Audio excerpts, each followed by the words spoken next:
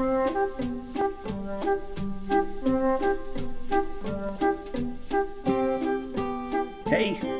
we're back. We're doing InDesign Intro 2. Going to be just looking at making new documents, and that's pretty much it. So kind of an easy breezy session here. The very first thing we need to do is make sure InDesign is open, and we're going to go to the File menu and look at what our options are under New. So 4 things here. We're really only going to talk about one, and that is the document.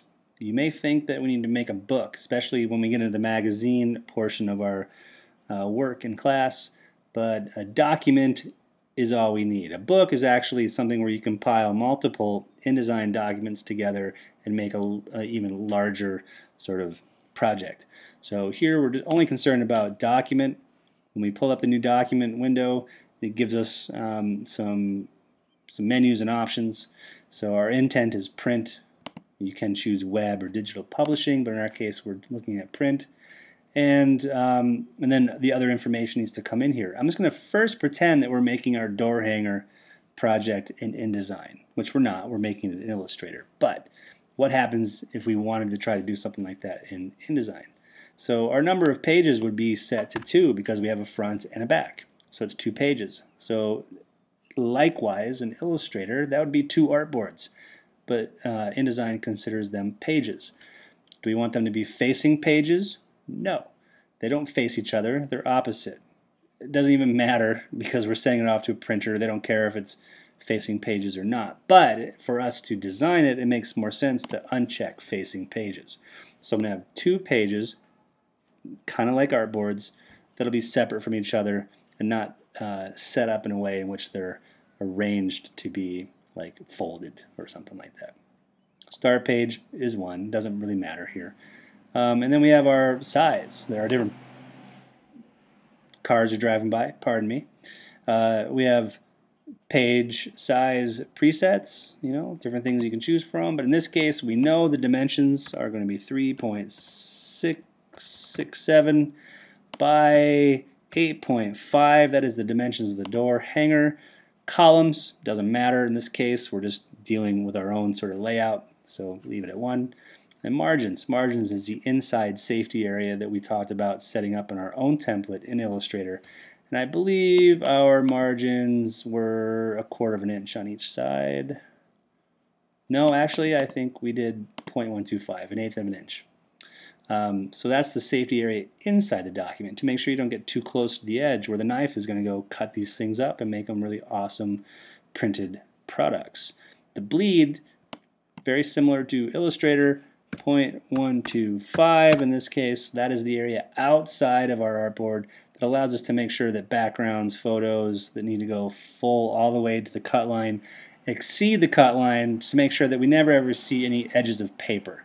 So that is the equivalent of that template that I showed you guys how to make up in Illustrator. So if I hit OK, we see page 1 set up similar to the way that we made it in Illustrator, and then if I scroll down, there's page 2.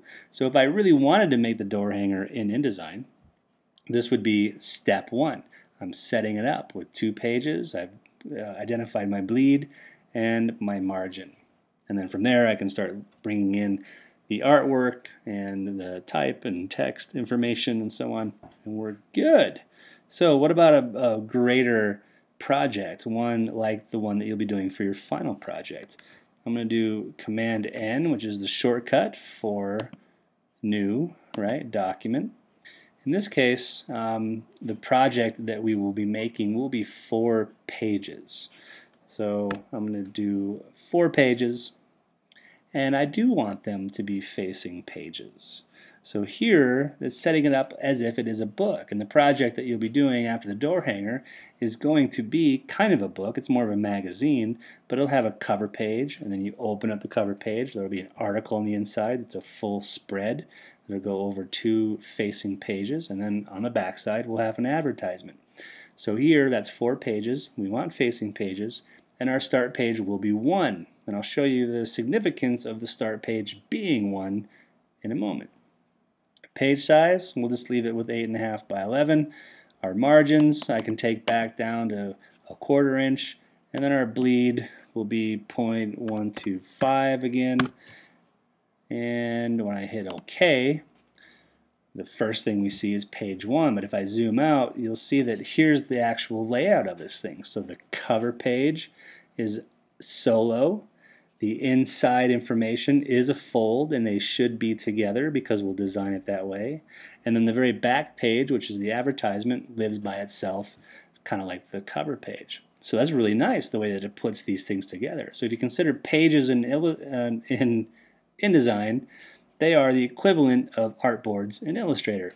Only InDesign really is thinking about the publication and the printing and the output of this as being more book and traditional print orientation. So this is a great start here.